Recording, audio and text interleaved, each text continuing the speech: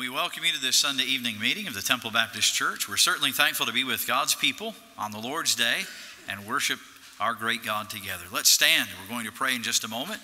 We'd like to welcome our visitors who are with us this evening, and we're very encouraged that you're here. We'll have a special way of greeting you in just a little while. We're grateful to have a number of people who are listening to our live radio broadcast, as well as those who are watching and listening on faithforthefamily.com and thetemplebaptistchurch.com. And we're grateful that the Lord is with us. What a wonderful morning we had, and we were blessed with a great Bible message. And what an encouragement to see so many folks coming and professing their faith publicly, that they've trusted Christ and they're not ashamed. And that was a great blessing, wasn't it? We're looking forward to this service tonight and asking God to meet with us. I'd like to welcome all those who are watching and listening and those with us here present to bow together and pray and ask God to bless our meeting. Our gracious God, we bow in thy presence and thank thee that thou art gracious and merciful, a God of holiness, a God of justice, and yet a God full of pity and a God who cares. So we thank thee that we have a high priest who knows what we go through because he was in all points tempted like as we are, yet without sin. And we thank thee for our sinless, spotless Savior. We're thankful that he fulfilled all thy law wholly and completely, and that he went to the cross and shed his blood and paid our sin debt in full. We thank thee that he arose and that he is at thy right hand, even now as we pray, taking our prayers to thee, our great Heavenly Father. And so we would ask in this service that the name of Jesus Christ would be lifted up. And as he is lifted up, he would draw lost men and women and boys and girls to himself, that he would strengthen and challenge and encourage believers. Work in our hearts tonight. Make us more like our Savior. And may the Holy Spirit do a mighty work in each one of our hearts. As we hear thy word preached, may we be yielded and open to thee. Help us to obey thee tonight. Help us worship thee tonight. Help us to give thee praise, for thou art worthy of all of our praise and worship and all of our adoration. We ask it all in Jesus' name. Amen. Let's take our hymn books and turn to hymn number 406. We'll sing a wonderful hymn together, How Firm a Foundation, Ye Saints of the Lord. Hymn 406 is Brother Scoggins comes to lead us. Amen. Let's do our best on this. Hymn number 406. Let's sing it out all together this evening.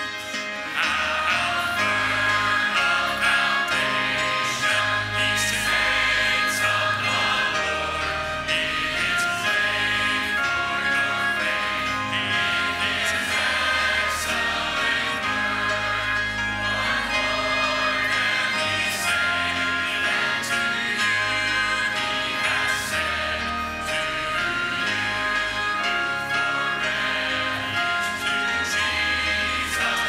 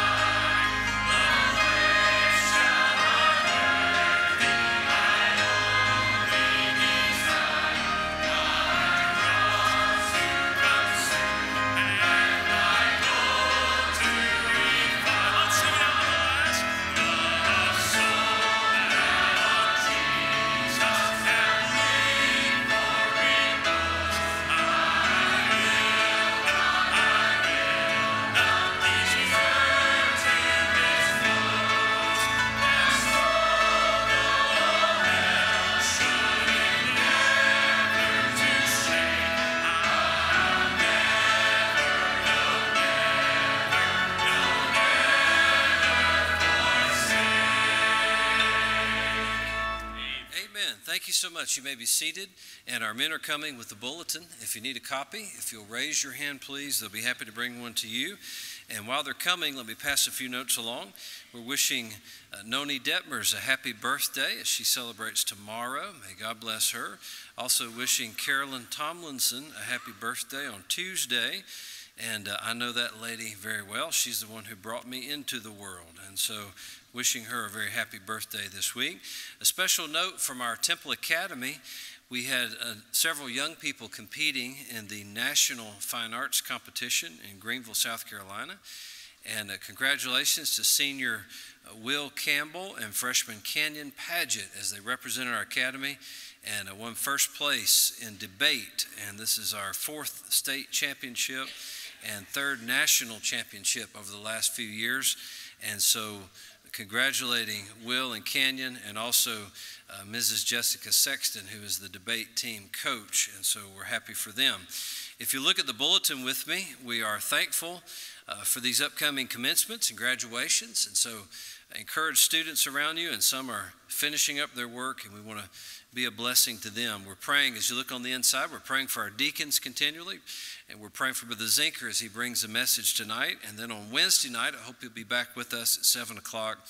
And happy to have a church planner who trained here in our church and now is striking out to plant a church in Montana very soon. And they'll be with us, Daniel and Lindsay Grover. And Brother Daniel will bring a special report and a Bible message. And let's encourage him and his family all we can on Wednesday night. Continue to pray for these other needs that are listed here, and praying on the back for our camp season coming up, and excited about that as well. Please pray about doing your part in helping Mount Moriah with these special needs that are upcoming. Let me give you these prayer requests, if you allow me, and I hope you'll keep these names with you throughout the week.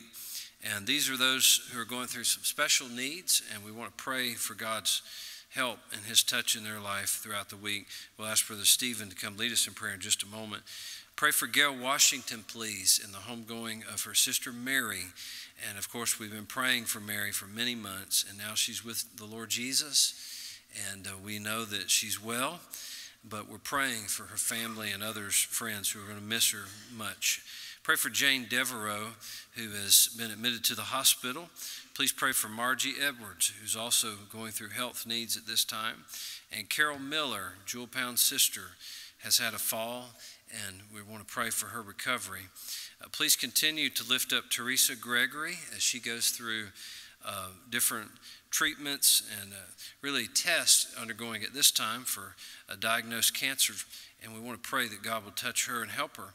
And continue to pray for Mrs. Sexton as she goes through cancer treatment, and also Amelia Barrett and Naomi Kiefer.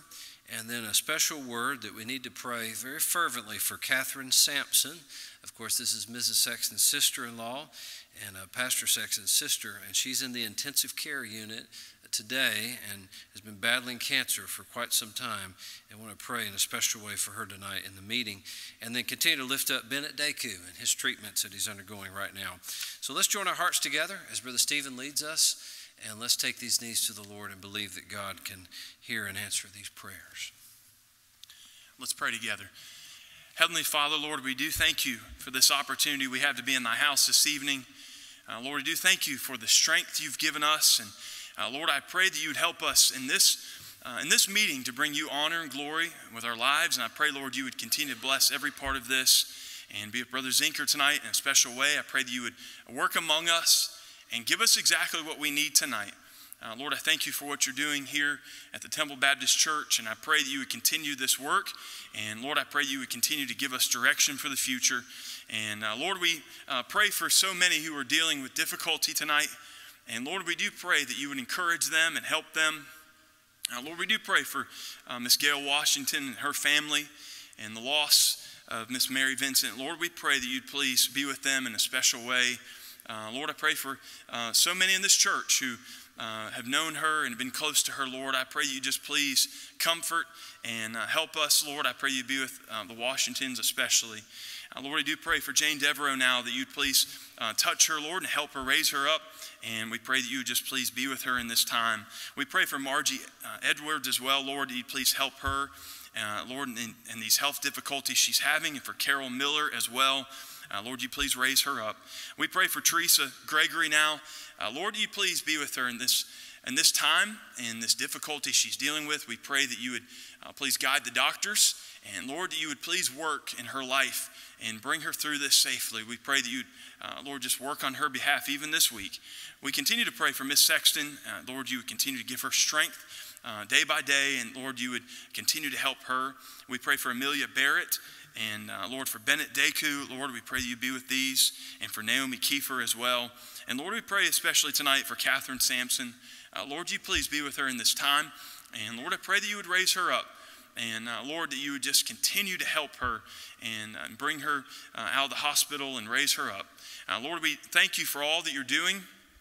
And Lord, we're so thankful for, Lord, just the blessings you've given us and how you've even worked this day and the souls that have come to know you. And I pray, Lord, you'd help us to continue to press forward. In Jesus' name we pray. Amen. Amen. Amen. Let's listen carefully. Brother Fox is coming to sing along with our choir, and we know we'll be blessed. The song is entitled, We Preach Christ.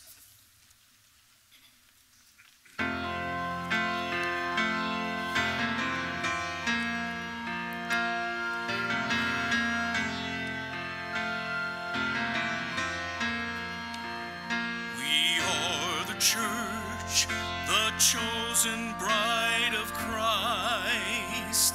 We have the imprint of his cross upon our lives. The highest price was paid when the Lamb of God was made, the perfect and most holy sacrifice. We have one purpose, one mission, one reason to remain, to raise the cross of Jesus and magnify his name. We preach Christ, who was crucified and risen from the grave.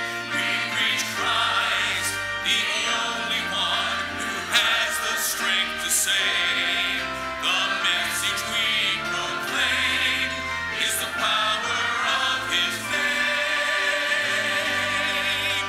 We preach Christ.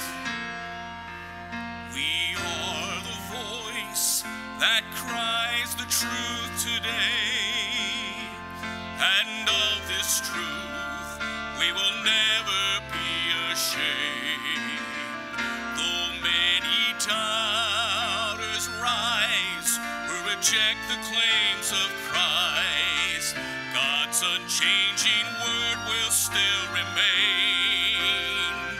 We have this moment, this hour, to seek and save the lost, to speak the name of Jesus and point men to the cross. We preach Christ, who was crucified and risen from the grave. We preach Christ, the only one who has the strength to save. The message we proclaim is the power of his name. We preach Christ. So we lift the name of Jesus for all the world to hear. The message of salvation to all who will believe. We preach Christ, who was crucified and risen from the grave. We preach Christ, the only one who has the strength to save. The message we proclaim is the power of his name. We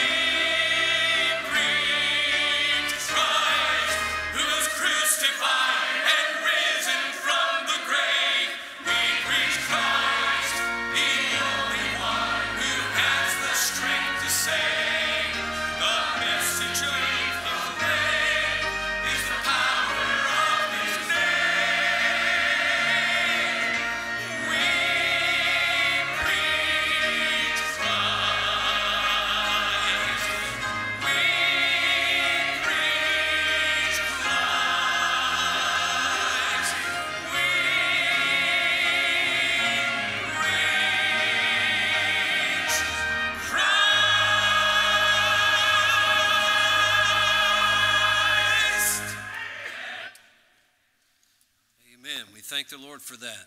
Let's take our hymn book, please, and turn to hymn number 337. Hymn number 337. We'll sing that together in just a moment. And as always, it's a delight to have guests with us. And some of you are friends that we've known from the past, and we're happy you're back with us. And some of you are new, and we're happy that you're here. And we're praying that you'll receive a great blessing by being with us. It's been good to have Brother Joel Deku with us from out in Montana. And he'll be giving just a brief update at the conclusion of the meeting tonight, and we're happy he can be here. He's headed back in just a few days, so we want you to pray for him in a special way. If you're our guest, we'll ask you to please remain seated. That's a seat of honor. Our men will find you in just a moment and pass along a few things that we hope will encourage you. If you call the Temple Baptist Church your church home, let's stand together, please, and let's sing, "There Will Never Be a Sweeter Story." Isn't the love of Jesus something wonderful? In 337, let's sing this out all together. There will never be a sweeter story, story of the Savior's love divine, love that brought him from the realms of glory, just to save a sinful soul like mine. Isn't the love of Jesus something wonderful, wonderful, it's wonderful. Oh, isn't the love of Jesus something wonderful, wonderful it is to me. Boundless as the universe around me, reaching to the farthest away. Saving, keeping, loving was to found me. That is why my heart can truly say, isn't the love of Jesus something wonderful, wonderful, it's wonderful. Oh, isn't the love of Jesus something wonderful, wonderful it is to me. Love beyond our human comprehending, love of God and Christ how can it be? This will be my theme and never ending, great redeeming love of Calvary. Isn't the love of Jesus something wonderful, wonderful, it's wonderful. Oh, isn't the love of Jesus something wonderful, wonderful it is to me. Amen. Let's turn and greet someone near us as the choir comes to join you.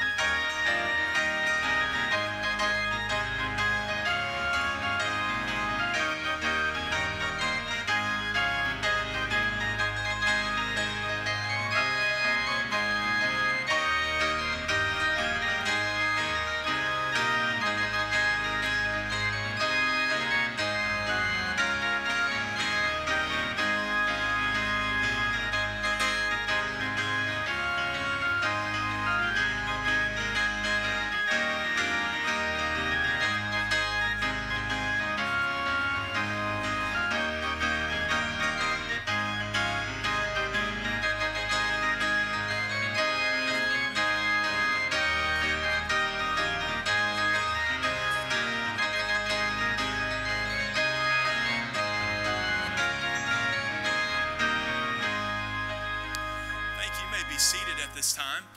And we had a very special day here today in our bus ministry. And today we have celebrated Bus Captain Appreciation Day. And we appreciate so much the faithfulness of those who go out into this community week after week and reach the lost and bring boys and girls, teenagers, and families to the Temple Baptist Church every week. And we'd like to ask our bus captains to go ahead and make their way up here this evening. And we'd like to have them come and share with us. We want you to get to know them and share what community that they're serving in. And they're going to come right over here on this side. And we're going to ask Brother Nathan to come and share a word with us.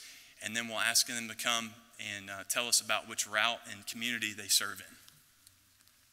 Well, amen. I'm thankful for a great day that we had today. 268 riders rode our buses this morning, 37 of which were brand new riders. Many of those came in here this morning and made a profession of faith. I just have one verse I'd like to share, and it's in Romans 10:15. It says, as it is written, how beautiful are the feet of them that preach the gospel of peace and bring glad tidings of good things. I'm very thankful to have the opportunity and privilege to work alongside of so many faithful bus captains and community leaders, many of which have been there years and years. And I'm glad the Lord has given me the chance to help them, and they help this church in so many different ways. I'm thankful for people like them because it's a person like them that reached my mother when she was 9 years old, and she came to know the Lord Jesus Christ through the bus ministry. So I love the bus ministry. If you're looking for a place to plug in, these are the people to get a hold of. And if they come hunting for you and looking for some help, I encourage you to help them out. There's a lot to be done, and we're thankful for the bus ministry. So if you all want to come forward now and just share something about your route. Well, my name is Isaac Sheets, and I'm the bus captain of the North Knoxville bus route with my wife, Abigail. Tried to get her to come up here with me, but she wouldn't do it. Yeah, pray for her. No, I'm just kidding. I'm so grateful that God's given me the opportunity and her the opportunity to be the bus captain for almost a year now. But before that, we helped with Dan and Amy Baker as the bus captain for maybe about 6 or 7 years was how long I've been involved with it. But God's blessed me tremendously and changed my life through my involvement in the bus ministry. I'm so grateful for it. I'm Ed Hibbard, and I'm the bus captain for the Carnes Community Bus Route, which extends into Hardin Valley as well as Cedar Bluff, too. And I've been the bus captain there for about 16 years now, and seen lots of young people come to know the Lord, and very thankful for all of our great workers that we have on our bus route, and looking forward to reaching more folks with the gospel of Christ. If anyone is in the Carnes community and would like to help out this summer on our bus route, please see me. I'd like to get your help. God bless you. My name is Zach McKinney, and I'm the captain of the Halls bus route, and this is about my second year being the captain. I'm just so thankful for the opportunity to work with young people. My name is Lance Tomlinson, captain of the Norwood bus route. I've been serving on the route for about 3 years now, and I'm blessed to have been the captain for about 3 months now. Thank you. My name is Nathan Karn, and I have been the captain of the Westview bus route for about a year now. The Lord has allowed me opportunities, though, throughout my 40 years of life to serve Him at each ministry that I've been involved in, and I appreciate the Temple Baptist Church's heart that Pastor instilled within it of the bus ministry. So if you ever want to get involved in the bus ministry, I would definitely encourage you to do so, and you could really brighten and, more importantly, change a child's life. My name is Sabrina McEllier, and I'm involved with the deaf. We don't have a bus, we don't have a van, we have cars, because most of our people drive themselves in. But I do have to say that our group, we're the best. And if you want to be involved with the best, you don't have to have skill, you just have to have a willing heart. And yes, like I said, we have the best group. My name is Jonathan Moeller, and I've been serving in the East Knoxville community for about 10 years, and I'm grateful for what I've been able to see God do, the hearts God's touched, the people I've been able to work with. Good evening. My name is Austin Burt, and I've had the privilege, my wife and I have had the privilege of working in the bus ministry for the last 5 years, and God has given us the opportunity of becoming the bus captains of the Oak Ridge bus route for the last 6 months. We praise God for it, what He is doing in the bus ministry and what He will continue to do. Thank you. My name is Eric Jones, and I am the bus captain of the Broadway bus route, and I'm going on 3 years. Good evening. My name is Marcus Moran, and I am the bus captain of the Bearden bus route. And I was helping, I think, a year before I became the bus captain, but I've been the bus captain for about a year now. Helped my brother-in-law and sister when they were the bus captains. But really, I just want to say, thank you to the Temple Baptist Church for just giving us the opportunity to serve in the bus ministry, and thankful for my workers as well, because they are the best. So thank you all. My name is Mike Dixon. I'm on the Inskip and Fountain City bus route. I served with Gary Rush for many years, and now I'm the bus captain. And I can say the Lord has really blessed me, and one soul is worth it all. Hey, good evening. My name's Andy Paget. I serve as the bus captain for the Powell community. And we're actually combined now, Powell and Claxton. And I've been the bus captain for about 16 years now. And Pastor preached a series of messages through the book of Jude. And Jude 22 talks about making a difference. And that's what we're striving to do in the Powell community, is just make a difference in the children's lives. Thank you. I'm Andrew Yates. I'm on the Lonsdale Western Heights route, and I've been there for around 16 years and been blessed with amazing workers, and it's more of a blessing you get from it than you give. So anybody who wants to join up, we'd love to have you. Wasn't that a blessing? Well, let's stand together. Ushers are going to come forward to receive our offering this evening. I'd like to ask Brother Dan Weber, if he would, to come and lead us in prayer for the offering in just a moment. For the offertory, Nathaniel Collins and Jonathan Hibbard are playing hymn number 197. It is no secret what God can do. What a blessing to see what God is doing here in our local community as the gospel goes out and children and teens and families are reached through our bus ministry. And as we give, the tithe belongs to the Lord, and we give above and beyond the tithe in our offerings. That's what enables us to go out, to buy fuel for the buses, pay for the insurance on the buses, help these children come and hear the gospel. And like we saw this morning, what a blessing to see so many young people trusting Christ as their Savior.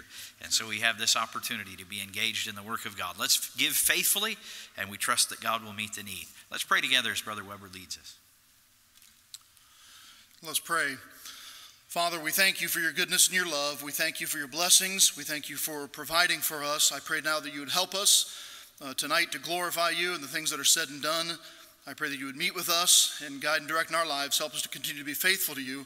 Use this offering for the furtherance of your work and the gospel ministry. In Jesus' name, amen.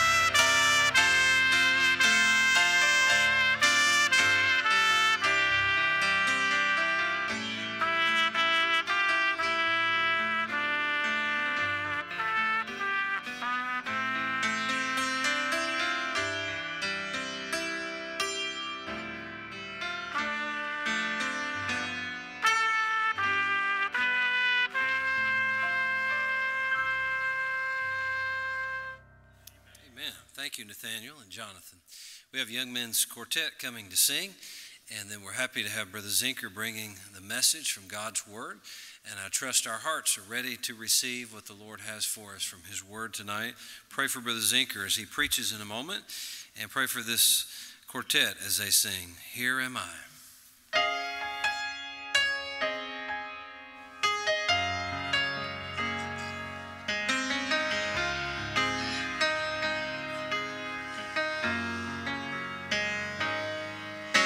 So many lost and dying in this world today. Have you heard their crying, or do you turn away? The harvest now is plenteous, but the laborers are few. God needs some willing vessels to be used. Here am I.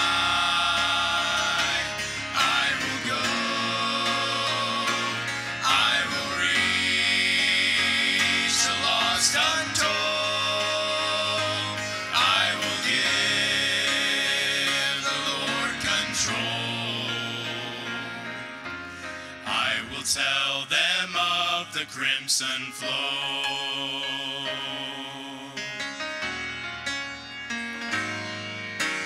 Is it too late for caring? Does Jesus really save? Are we truly praying for the blind to find their way? Little children are falling into a burning hell.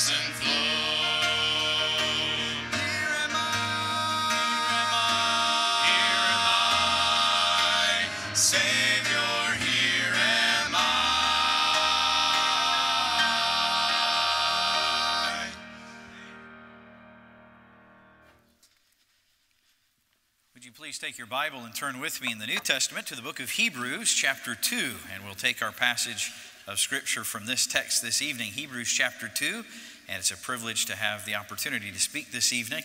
I'm very thankful for it, and it's a blessing to be a part of the Temple Baptist Church. What a wonderful church family we have. It's wonderful to be a part of a praying church and a giving church, and a church where we love one another, and that's a great, great encouragement and blessing. Hebrews chapter 2, we'll begin reading in verse 1, and we'll read to the end of verse 4. I hope you've found your place there. Hebrews chapter 2, beginning in verse 1.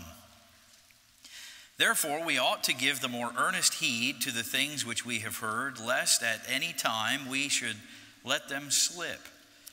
For if the word spoken by angels was steadfast, and every transgression and disobedience received a just recompense of reward, how shall we escape if we neglect so great salvation, which at the first began to be spoken by the Lord, and was confirmed unto us by them that heard him? God also bearing them witness, both with signs and wonders, and with diverse miracles and gifts of the Holy Ghost, according to his own will. I'd like to draw your attention to a phrase we find in chapter 2 of Hebrews in verse 3. The Bible says this: how shall we escape if we neglect so great salvation? This is a gospel church.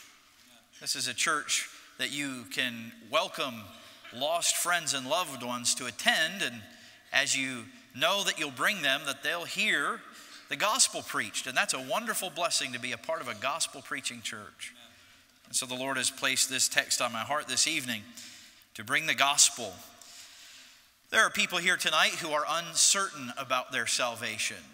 They may have real doubts. Perhaps they've never shared with others, but they have lingering doubts in their soul, whether they're truly saved. There may be people here who have in the past made a false profession of faith. Oh, you've said you've been saved, but if you were to really look at your life, there's really been no work of grace. There's been no change by the power of the gospel. It seems you hate the things God loves and love the things God hates. And it seems as though there's no real genuine evidence of salvation coming to your heart. And so tonight, I just wanted to bring a simple gospel message to challenge all of us. You say, well, I'm saved. Well, if you're saved, you should certainly rejoice in the gospel. Amen. And we're so grateful that the gospel is not just to be preached to those who are lost, it's to be preached to ourselves each day. It reminds us that we are not saved by our merit, we're saved by God's grace. And we can rejoice in the grace of God. So whether you're lost or saved this evening, this message is for all of us. How shall we escape if we neglect so great salvation? 112 years ago tonight at 11:40 p.m., the Titanic hit an iceberg. Just about 4 hours later, just after 2 a.m. on April the 15th, the Titanic sunk beneath the surface of the Atlantic Ocean. And we're all familiar with that tragedy. Though it happened before any of us ever were born, when I say the word Titanic, you instantly think of a sinking ship. And it is known as the greatest peacetime maritime disaster in world history. More people were killed on the Titanic at that time than anyone else ever has been in any peaceful shipping disaster. And it is such a tragedy. It is such a disaster because it was entirely avoidable. The Titanic has served as sermon illustrations, no doubt, since it happened. Pastor Sexton has an amazing message. You can find it on the internet. One Thing Thou Lackest, a message about the sinking of the Titanic. And it served preachers through the decades of the last 112 years to help us understand that this tragedy of the Titanic shrinks in comparison to the tragedy of a soul who lives in this world and dies without Christ and spends eternity in hell, because that is a great tragedy because it was entirely avoidable. So as we think about some things this evening, I'd like this phrase to return to your mind. How shall we escape if we neglect so great salvation? To neglect is to fail to care for properly. So many people care for their bodies, they care for their children and their families, they care for everything else, but they fail to care properly for their own salvation. They never give consideration to whether or not they're saved or lost, headed to heaven or hell. And so tonight, may I just encourage you, as we think about this question God poses to us, how shall we escape if we neglect so great salvation? The Titanic is really a parable of sorts, isn't it, of a world that is opulent and extravagant and welcoming and wonderful, but it is doomed. This world that seems so welcoming with its wide gate and broad way that many there be that go in there at. The Bible tells us that there are so many people who are attracted to all that the world seems to have to offer, but little do they know when they board. The world is set for doom and destruction. And there is only one way to be rescued. And that only one way, we are told, is through the Lord Jesus Christ and believing on the gospel. You say, what is the gospel? It is the good news that Jesus Christ, the perfect, spotless Son of God, came to this earth and took on flesh without ceasing to be God. He lived a perfect life. He never once sinned. And so he is the only person who has ever walked this earth who never deserved to die, because the wages of sin is death. But because he never sinned, he never deserved to die. But yet he did die. He was nailed to a cross, he shed his blood, and he died not for his own sin. He had none. He died for my sin, and he died for your sin. He paid our sin debt in full, and when he shed his blood and he died, he cried, "It is finished." He paid the full price for our sin. The Bible tells us he was buried in the tomb for 3 days, and after 3 days he rose again, and he is alive forevermore. And you say, how do you really know he's alive? Because I've met him and he's changed my life. And everyone who's ever met him could say this: he lives. Jesus Christ is alive, and he's still saving people, and he's able to save anyone who would come to him by faith for salvation. The old preacher said he saved from the uttermost to the guttermost, and he certainly does. He's a living Savior. That is the good news of the gospel. And so tonight, there are people here perhaps who have never divulged their doubts about their salvation. They've never spoken, perhaps even to anyone else, their closest relatives, about the uncertainty they face at night when they wake up and think, where will I be in eternity? And so I'd like you to think this evening, how shall we escape if we neglect so great salvation? Could I just share a few things about the Titanic? The design of the Titanic took 3 years to build. It was extravagant. It was opulent. It was the largest ship in the world, 882.5 feet long, 11 stories high. It was called a ship that needed no lifeboats because it was a lifeboat itself. The bottom of the hull was one solid piece of 5-foot thick steel. Harland and Wolff shipyards in Belfast, Northern Ireland, more than one witness had said that someone had taken a piece of chalk and when it was in dry dock, written on the side of the hull of the Titanic, even God couldn't sink this ship. It was designed with a number of watertight compartments, and it was said that it was unsinkable. It was designed to be the safest ship around, the safest ship that had ever set to sea. Psalm 127 verse 1 says this: unless the Lord build the house, they labor in vain that built it. Without God, all of our best designs for life fail utterly and miserably.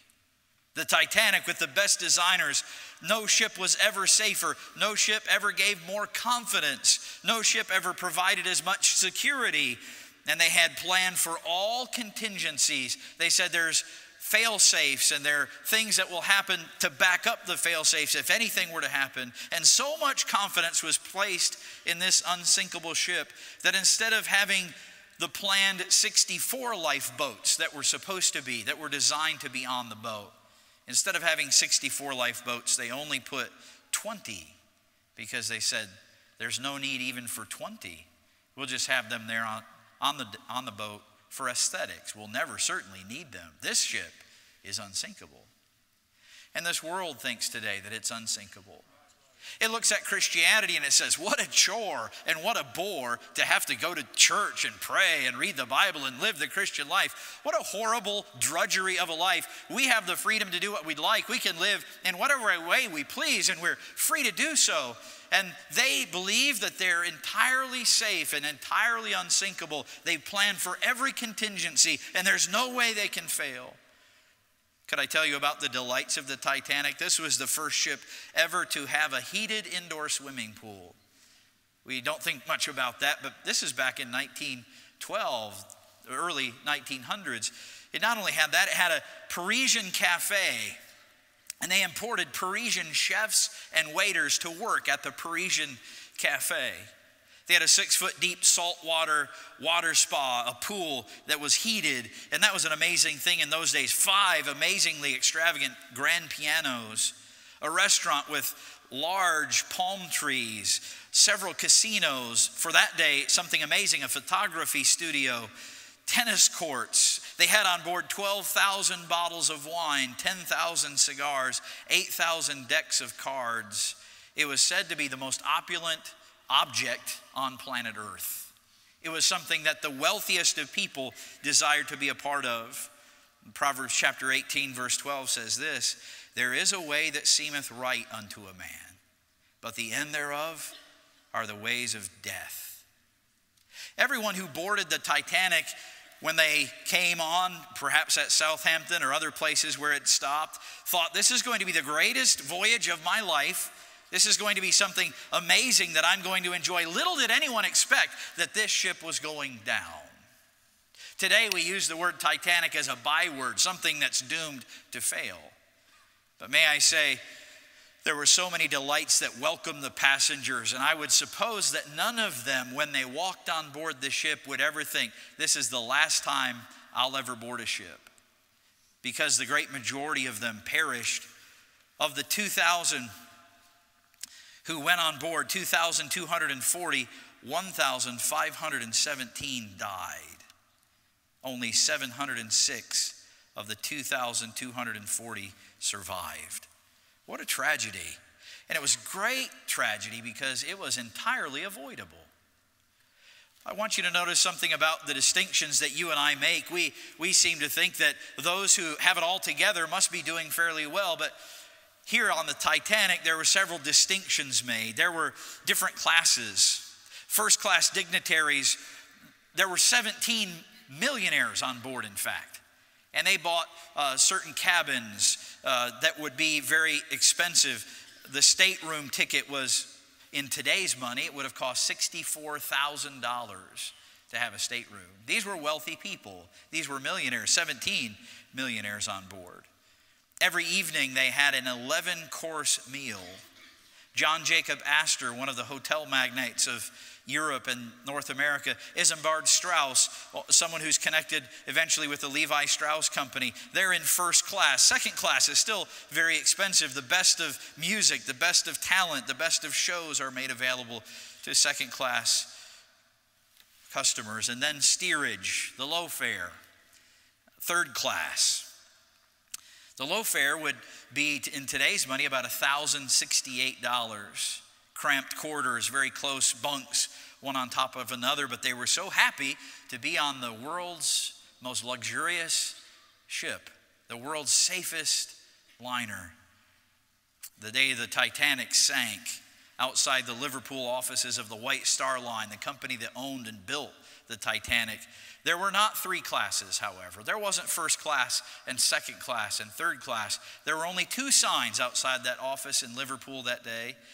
And the two signs said this. One said, known to be lost. And there was a list of names. And the other sign said this, known to be saved. And there was a list of names.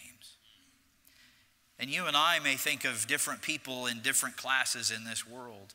Some are rich, some are wealthy, some are poor, some are middle class. I don't know where you are this evening, but when we see the great judge of all the earth, what our class on earth was will not matter.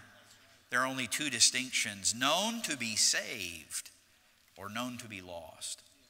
Which one are you? Do you know with certainty that you're saved?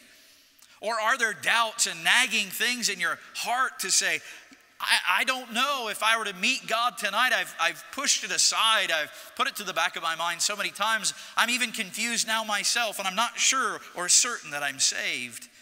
You'll either known to be lost or known to be saved. Psalm 49 verse 2 says this, both low and high, rich and poor together. All the money in the world could not save them on the Titanic. The disaster of the Titanic happened, as I mentioned, at 11:40 p.m. on April the 14th. It struck an iceberg. And several things happened over the next few hours before, at around 2:05 a.m., it sank beneath the Atlantic surface. The ship's crew had ignored repeated warnings. This is something very interesting. The ship's telegram operator had received not one or two or four or five, but 7 different telegrams that they were going through an iceberg field and that they should slow down. Other ships that had already seen these icebergs had wired to the Titanic and let them know 7 different times not to follow that path and to slow down because there were a number of icebergs and it was very dangerous. But the telegram operator was so busy passing out telegrams to personal people. Many of the millionaires on board wanted to get back and forth with their businesses in the United States and in England, that he never took the time to read the messages of warning. Does that sound familiar to so many people? They're so busy with life, they never take the time to read the message of warning that God graciously sends us. The end is coming. We will someday meet God. Are we ready? Are we prepared to meet God? And just like that telegram operator ignored so many other things, the ship's passengers, when the iceberg was struck, many of the passengers rejected the warnings of the porters. It's recorded in the congressional hearing that was taking place just after the Titanic sank. Here in the United States, there was a congressional hearing about it, and several people said this: there were 6 different gamblers who were gambling in the salon, and when the ship struck the iceberg, they all walked out to the deck. They looked around and they said, "There's really nothing to see here." They went back in and continued gambling. The porters encouraged them to get back on the boats. The most famous tennis player of his day, a man named Norris Williams, was on board with his father.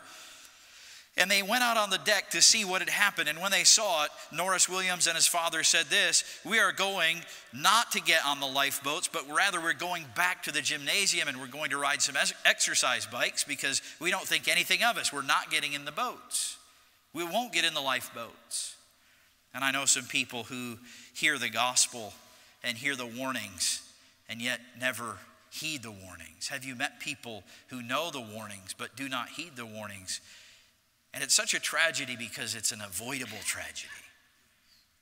Many of the first-class passengers refused commands to get into the lifeboats. 3 different millionaires went onto the deck and refused to get into the lifeboats and instead returned to their bed and died there just a short time later. One of the millionaires said this: "Why should I get in a lifeboat when it'll just return within the hour?" And they would not take heed. They would not listen. There were many of the lifeboats that were there were put down, and at first very few people would get into the lifeboats. They held 65 people, but the first lifeboat that was sent out only had 10 people in it. People refused to believe this ship can't go down. It's the unsinkable Titanic. It has watertight compartments. I don't see the difficulty. I don't see any doom. And don't we live in a world with people very much like that?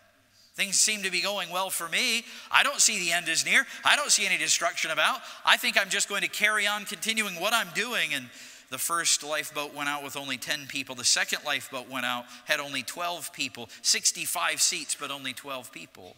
The third lifeboat went out and had 15 people in it.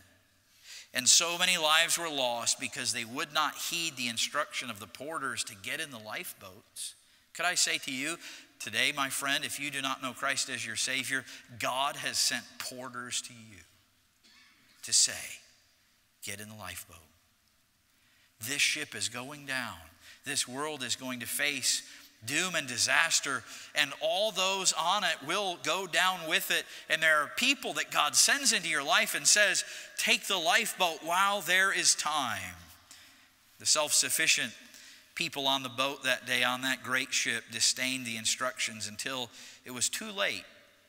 A famous wealthy gentleman named John Jacob Astor was told to put on his life belt. There were life belts for many who were on board that day, and so the porters began handing out life belts. All the boats had been sent away, and now they were to wear the life belt. John Jacob Astor refused 3 different times, we're told. And finally, when all the life belts had been given out to others, he asked for one. And the porter said, "We're all out, Mr. Astor. I'm so sorry." He said this, and I quote, he said, "I did not think I would ever need it." And isn't that the way it goes with so many in salvation? By the time it is too late, they say this, "I just never thought I would need it." Oh, I've met people who've said this, "I'm going to have a deathbed conversion.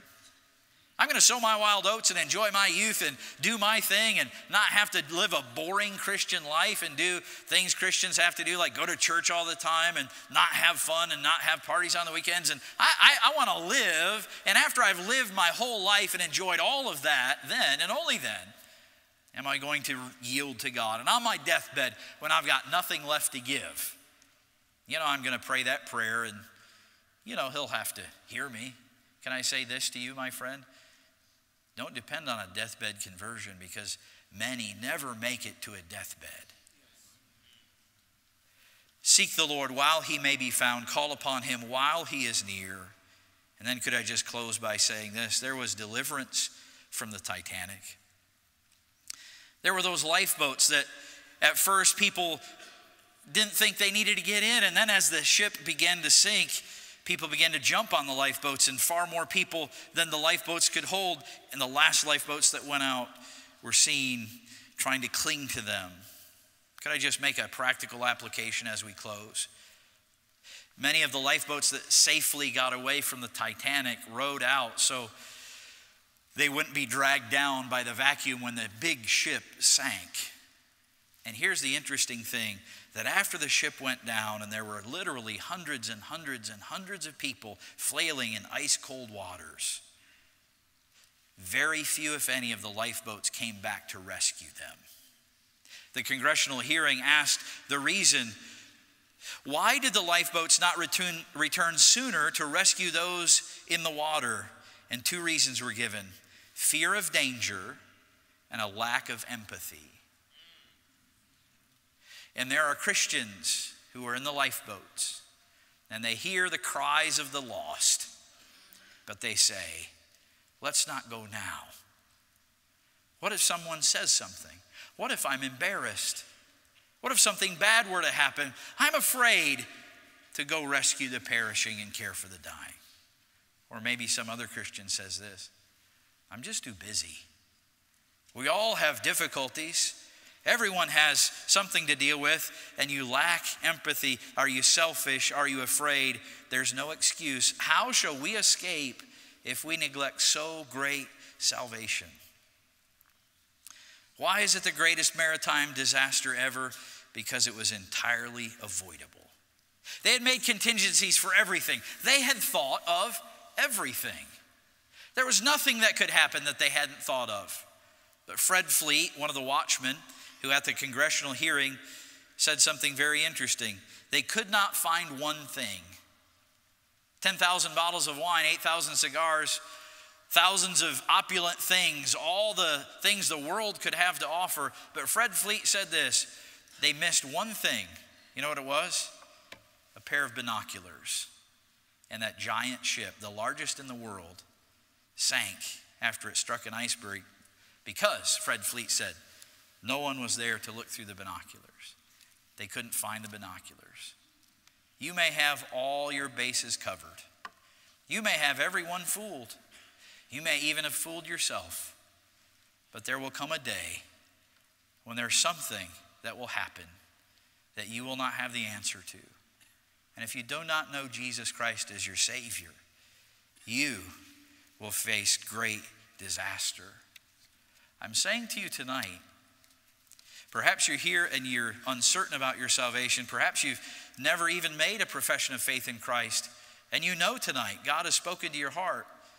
You've neglected this great salvation. You've cared for so many other things, but you've neglected your own soul. Tonight, would you come and believe on the Lord Jesus Christ and be saved? And for the believer here who's safely in the lifeboat, would you, in spite of your fear and in spite of your apathy, would you go close enough to rescue those who are perishing? Let's bow our heads in prayer. Heavenly Father, help us tonight. We think about this great tragic disaster, and it was tragic because it could have been avoided. And we think of even greater disaster, the loss of an eternal soul. And we pray that tonight, those who do not yet know Christ as their Savior would come and believe on the Lord Jesus Christ and be saved. Do a great work of conviction in their own heart before it's too late. For believers who have lost loved ones, friends who do not yet know Christ, we pray that they would overcome their fear, their embarrassment, their apathy, and we pray that they would go out to rescue the perishing. Help us all be better at seeing eternal souls, people for whom Christ died. Help us have a growing burden and a desire to reach them with the truth. Work in a mighty way, we ask. Before I close my prayer, may I ask this question? You're here tonight and you would say, I know that I've neglected my soul. Perhaps you're confused about your salvation. Perhaps you're not certain. You have no assurance, but you would like to. And you'd say, I sincerely want to know with certainty that I'm saved. But I'm not certain about that tonight. I'd like to be. Would you lift your hand tonight? You'd say, that's me. I'm struggling. I have questions. I have doubts. Thank you. Who else would say that tonight? Who else would say, that's me. I have struggles in my heart. I'm not sure about where I stand before the Lord. Who else would say this evening, that's me. I know. I don't have assurance, but I'd like to have assurance. Who would say this evening, I have a loved one, a friend, a co-worker, and I've been afraid to be a witness. I've been hesitant. I've been fearful. If God knows my heart, I've really even been apathetic. I really haven't cared as I ought to have cared. But I want to ask God to help me tonight to man those lifeboats and to go out and whatever it costs to me to rescue the perishing. And God has spoken to my heart. Would you lift your hand this evening and say, that's me? So many of us need encouragement in that. Heavenly Father, help us obey Thee. May we trust Thee. May we get out with the gospel. Guide us, we ask, in Jesus' name. Amen. Would you please stand with me? We're going to sing together hymn number 417. Rescue the perishing, care for the dying, snatch them in pity from sin and the grave. If God has dealt with you about salvation, would you come tonight? Our workers are here with the Word of God. They'll be happy to speak to you about how you can know with certainty Christ is your Savior. If God has spoken to you about being a better witness, a more bold and outgoing witness, would you come this evening and ask Him for help? Let's sing hymn number 417. Rescue the perishing, care for the dying, snatch them in pity from sin and the grave. Weep o'er the erring one, lift up the fallen, tell them of Jesus the mighty to save. Rescue the perishing, care for the dying, Jesus is merciful, Jesus will save. Sliding him, still he is waiting, waiting the penitent child to receive. Plead with them earnestly, plead with them gently. He will forgive if they only believe. Rescue the perishing, care for the dying. Jesus is merciful, Jesus will save. Down human heart crushed by the tempter, feelings I bury the grace can restore. Touched by a loving heart, wakened by kindness, chords that are broken will vibrate once more. Rescue the perishing, care for the dying. Jesus is merciful, Jesus will save. Rescue the perishing, duty demands it. Strength for thy labor the Lord will provide. Back to the narrow way, patiently win them. Tell the poor wanderer a Savior has died. Rescue the perishing, care for the dying. Jesus is merciful, Jesus will save. Let's pray together. Our gracious God, we thank Thee for speaking to our hearts this evening. We're thankful for yet another opportunity of Thy mercy. We're thankful for the gospel and the power of the gospel and how it works in people's hearts. Help those who've come tonight. May we be more soul conscious. May we trust Thee to help us be better witnesses for the Lord Jesus Christ Himself. Guide us and help us. Work in the souls of those who struggle with their assurance, who have questions and doubts. Meet with them. Show them where they stand before Thee. Guide them, we ask. Help all of us to trust Thee with our lives. In Jesus' name, amen. God bless you. If you'd like to return to your seat, you're welcome to do that in the congregation. You may be seated. I'd like to ask Brother Joel Deku, if he would, to come to the pulpit in a moment.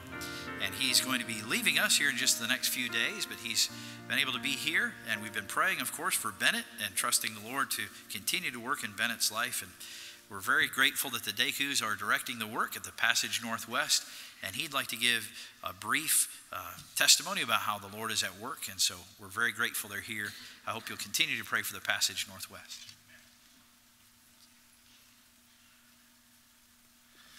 Well, thank you. It's just been such a joy to be back here for a couple weeks, and thank you so much. I want to start by just saying thank you, and it doesn't seem adequate enough to express just our appreciation for your love for us and our family, and truly we are grateful for you, all of you.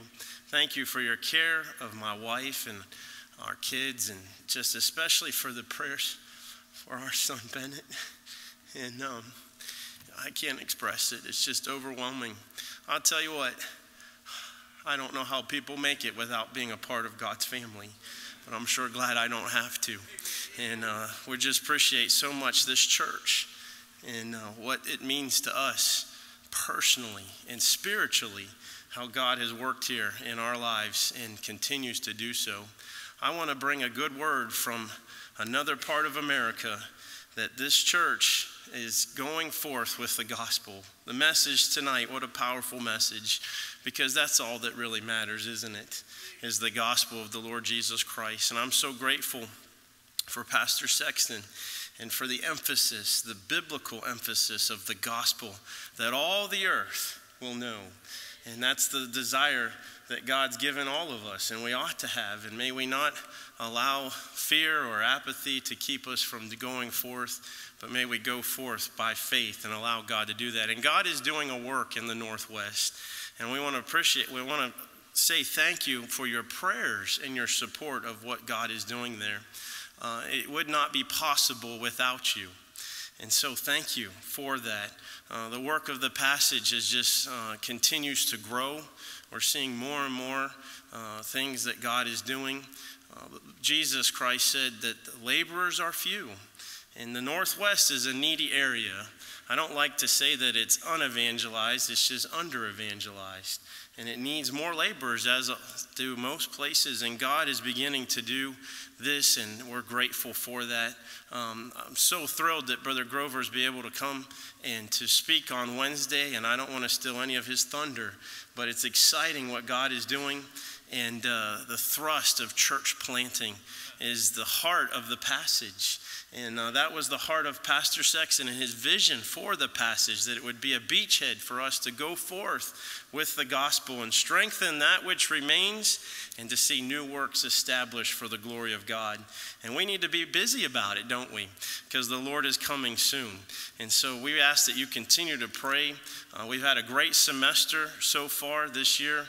We've been able to get into Canada for the first time, and so thrilled about that. It's just so amazing where the Passage is located. We're so centrally located to reach all these regions around us, and we're asking that the Lord will just do what only He can do, and to get the gospel to these places. Will you continue to pray for us in the work of the Passage, because it's all about the gospel. It's about getting people, it's being the porters, as we've heard tonight, to take the gospel so that people can hear before it's too late.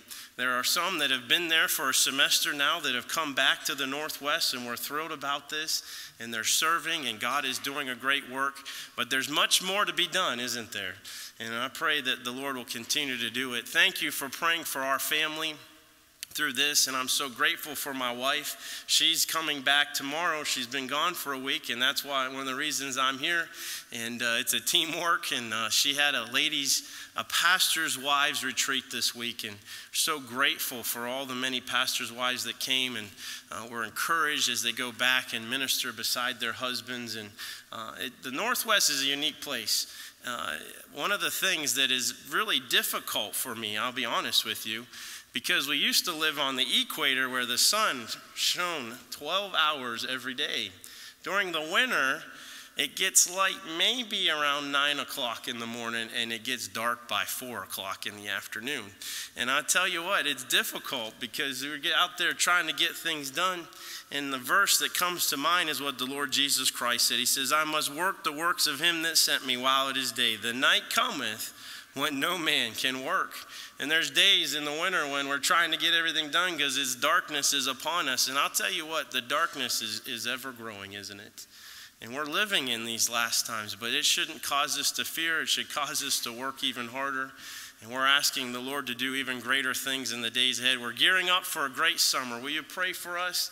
Every summer we've seen consistent growth and more churches and young people coming, young people getting saved, surrendering their lives. Some have even come now here to Crown College, and we're so grateful for that. We're asking God to do even greater things in the days ahead.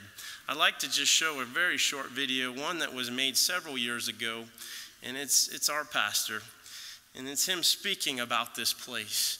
And in it, you'll hear what he mentions about his heart and his vision for it. And I hope that as you hear this, that we'll all be reminded of it, and that we'll pray and ask God to continue to do the work that he's promised to do. But I want to say thank you again so much, and we'll see you again, whether here, there, or in the air. Amen? God bless you all. We love you. Thank you.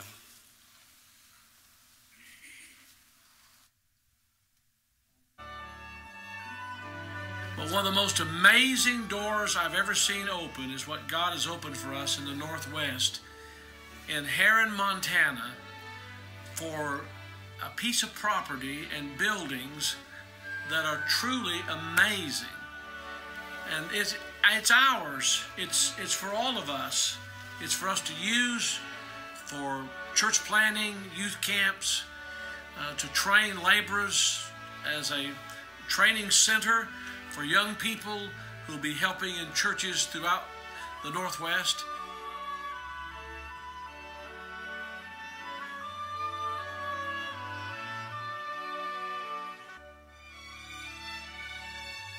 It's been a school in Heron, Montana. The Monarch School has been closed for a couple of years, and now it's opening up for us. It's a property we can own and use. It can be your property in this Northwest area for a passage through to the Northwest, to Oregon, Washington, Montana, Idaho, parts of Canada, for the church planting thrust that we all need to see happening there and want to be a part of. I'm telling you something, you want to be involved in this. If we could pick the neediest place in America for soul winning, local churches to be on fire for God, church planting, the neediest place in America, I think we could all honestly agree that the Northwest is the place we need to concentrate. And it is an amazing thing that God has opened this door. And I want you to plan to be there in Heron, Montana with us. It's for all of us in this special place where God has opened the door.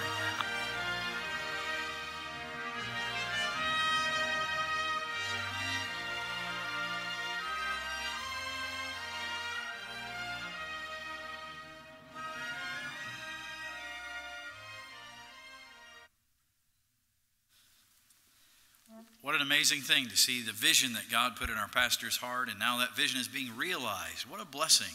And we're so grateful for that, thankful for the Dekus and the Grovers and others who are seeing that vision fulfilled, and we're praying for them. Let's stand together. We're going to close our meeting in prayer and trust that the Lord will help us. I'd like to ask Brother Colbert, if he would, to come and close our meeting in just a moment as he prays. I'd like to mention the Life of David Volume 2, as well as the Family Devotional Guide Volume 4 for the month of April here, are both available at the door marked Europe. So on your way out, I hope you'll pick up a copy of each of those and avail yourself of them. They'll be a great help to you, and we're grateful for that. God has been good to us today. We're so grateful for each one who's come this morning and this evening as well. Let's pray for one another, encourage one another, and trust that the Lord will do a great work this week as we get out the gospel, that people will be saved. God bless you. I hope you'll be right in your place on Wednesday evening, 7 o'clock. Be right here. We're trusting God to do a great thing in our midweek service. Let's pray together. Our great God, we are so wonderfully grateful for how you've met with us in this place tonight, and we thank you for the power of the gospel. And we know that by it, lives can be changed and so many wonderful things can be accomplished. So help us, Lord, now be faithful to go and carry the gospel everywhere we go. And we ask that you would dismiss us with your blessing, bring us back together, watch over us all. And I pray that you continue to use our church for thy glory. We pray these things in Christ's name. Amen.